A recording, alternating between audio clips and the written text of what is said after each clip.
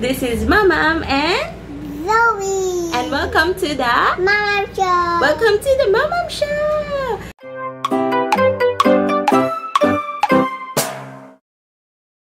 Hello every mamsh and papsh. Welcome to our YouTube channel. Mamsh and papsh, thank you for helping us reach 500 plus subscribers. We wouldn't be able to do it without you guys. So thank you so much. And again, we are still receiving a lot of comments and likes on our Facebook page. So thank you so much for helping us reach our goal. So recently, I posted something on our Facebook page which a lot of mommies, all of the moms there, share their stories about self-weaning. So I just want to share my own stories about breastfeeding. So first-time mommy to Zoe, who is now 3 years old, recently reached her goal of self-weaning. So let's congratulate Zoe for that. And all the mommies and babies who just self-wean, congratulations to all of you. Thank you so much, Zoe. You're welcome. So recently we posted something on our Facebook page about self-weaning. So a lot of mommies are curious about how to do it successfully, and probably I can just share a few tips on how we did it. I just want to share our own experience breastfeeding Zoe for 3 years and 3 months. So it was an easy process, probably because I am home-based. So I'm a work-at-home mom, looking after Zoe, doing chores, and of course working. So nadjujuggle ko lahat yung things na yon at the same time, daily. Marami din akong pinagdaanan pagdating sa breastfeeding. Meron yung bumili ako ng mga breastfeeding clothes, meron yung bumili ako ng mga pang-cover and all of that. I am a proud breastfeeding mom, and it's not wrong to buy those covers because of course hindi naman natin mapiplease lahat ng tao. We still need to be publicly appropriate kasi it's not everybody naman na mapiplease natin pagdating doon, diba? So we still need to cover, we are still breastfeeding our babies, and there's nothing wrong about that.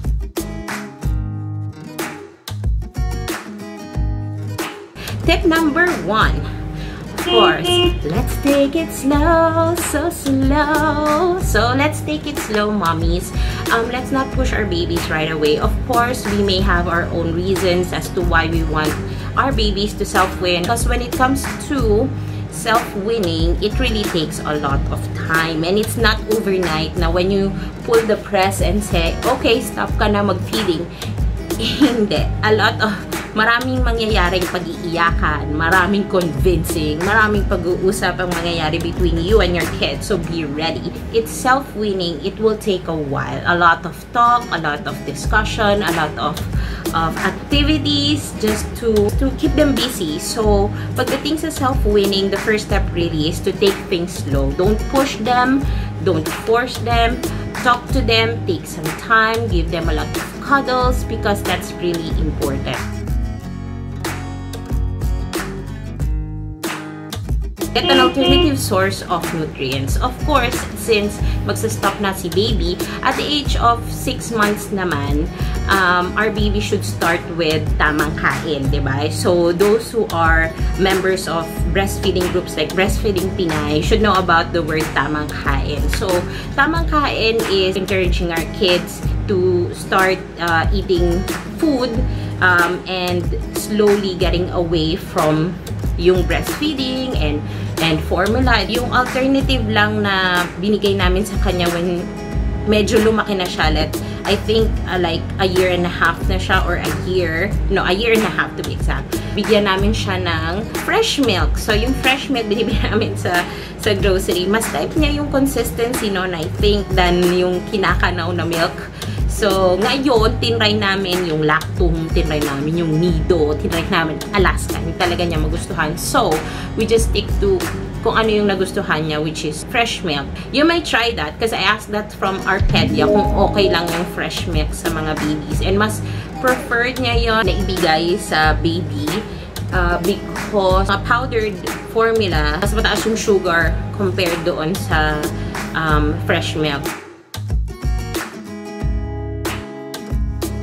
Don't refuse but don't offer. So most of the time, dahil nasanay tayo, nasanay din sila, ang tendency natin is pag umiyak sila, we give them the breast. If napalo sila, we give them the breast. If they feel something, we give them the breast. So the first step really is, ikaw din as a mommy, is mag-pull away ka ng onte doon. Don't offer the breast. Pag nag-ask siya, sige, go ahead, but you don't offer it just like the usual na, okay, sleeping time, magdede ka na, diba? So, hindi na ganon. Pag sinabi mong sleeping time, hayaan mong siya yung mag-ask. If she or he doesn't ask for it, then don't offer it. Kasi that's the first step. Ibig sabihin, your baby is trying to pull away from yung usual routine niya.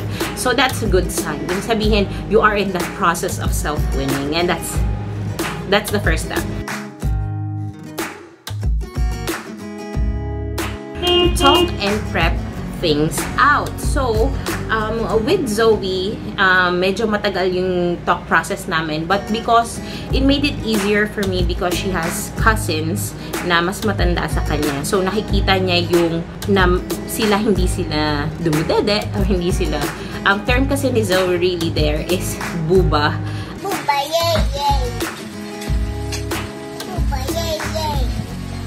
It started with Tita Mela. Yung term niya talaga doon is Baba, and then nag-transform na lang kay Zoe to Buba, and then it became sa Buba Yay. So, yun yung term niya doon sa breast.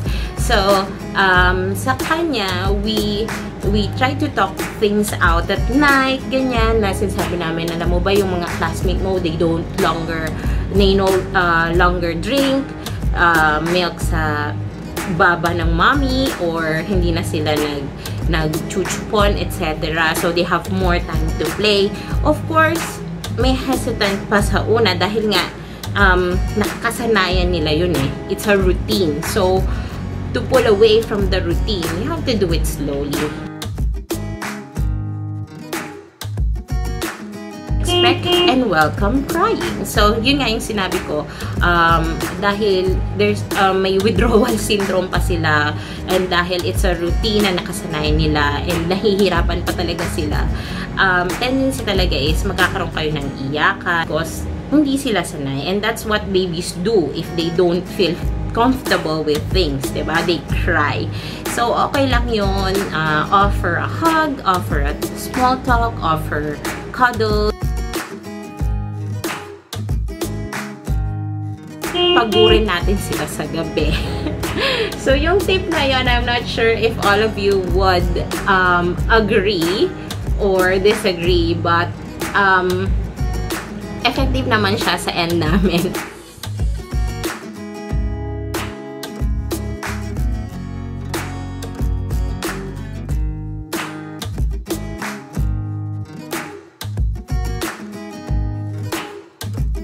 So, how do you do it? Magpagurin sila sa gabi. Play kayo, read kayo ng books, write, ganyan, color kayo, do things, do different activities na ma-exhaust, diba? Exhaust yung energy nila. Because ang tendency naman is pagpagod ka na, wala ka ng time really to dede, diba? So, wala na silang time to breastfeed. So, ang tendency is just really to sleep. So, yun yung tendency ng mga babies natin. Reduce the sessions and give choices. So, it's nice to have a small talk with your kids, lalo na pag nag-start na silang magdadaldal. Bigay ka ng choices sa kanila. Do you want to breastfeed or do you want us to read books, diba? Do you want to breastfeed or do you want to drink milk sa cup? So, yung mga ganong choices, it stimulates their brain. Plus, it's good for decision-making process in the long run for the kids, which is also important with their mental health. And also, nakikita natin yung progress nila dun sa pagsa-self-wean. If they decide to sabihin nila, sige, di-drink na lang po ako sa cup ng milk, then that's good because she or he made a decision. If he said, okay, but I still want to breastfeed, then offer it kasi yun ang choice nila. But then again, you know, discuss it slowly na, well, later on you need to stop because you're growing up. Again, we encourage tamang kain, and we encourage that you go to your pediatrician and OB-GYN to check if may problems ka with self-weaning, diba? Kasi they could help naman in providing you with tips on how to do it. Let's go away from yung mga tradition natin na pwedeng makaharm sa babies natin. Self-weaning, yung goal mo, it would take time, it would take patience, just like when they first started talking, when they first started eating, lahat yan, it's a milestone, and slowly papunta sila dun. So, let's not force them right away. Hindi siya overnight, mommies. This video is not to undermine those mommies who decided to do formula, or those mommy who decided na i-wean yung baby nila na hindi self-weaning. So, yung ibig sabihin, you just pull away the breast and then move to another source of milk. So, this is not to put you down, but this is just to give a few tips on how we did it for those mommies who are curious on how to do it as well. So, please continue to like and subscribe to our YouTube channel and our YouTube videos, and I hope you pick up a few things. Those are the tips that we have for you, mommies. Thank you for watching our videos, and make sure to like and subscribe to the Mamam Show. See you next vlog. Bye-bye. See you on our next vlog. Bye-bye, everyone, mommies and daddies. Bye-bye!